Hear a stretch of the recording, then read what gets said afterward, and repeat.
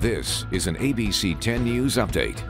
I'm Mary McKenzie with this ABC 10 News update. Gas prices in San Diego once again climbed overnight. The average price now $5.33. It's the largest increase since 2015. The average price of gas has risen 30 of the past 33 days.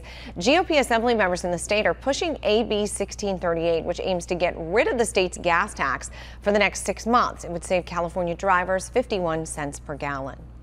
A woman's recovering after being shot while driving on the 94 in Spring Valley Saturday. CHP says she was heading west before 6 Saturday morning when a car came up behind her and started firing shots. That woman was hit. She crashed into the center median. CHP says the shooter then took off. The passengers in her car were with her. They called 911. She was taken to the hospital for her injuries, and anyone with information is asked to call police.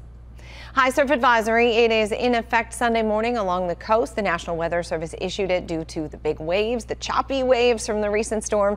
That advisory covers coastal areas in Orange County as well as San Diego. The waves were ranging between 4 and 7 feet, some of them reaching up to 8 feet along the coast here. Very choppy. The surf expected to die down. That advisory is expected to expire at noon. Let's get a check of the forecast. Here's Megan. Yeah, that storm system finally moving out. We're going to be seeing more sunshine across the county, and that's actually what we're seeing right now as we look at downtown Poway, Ramona, and Mount Laguna. We do have snow in the mountain areas. If you're headed there early this morning, I would suggest bringing chains, as they still may be required.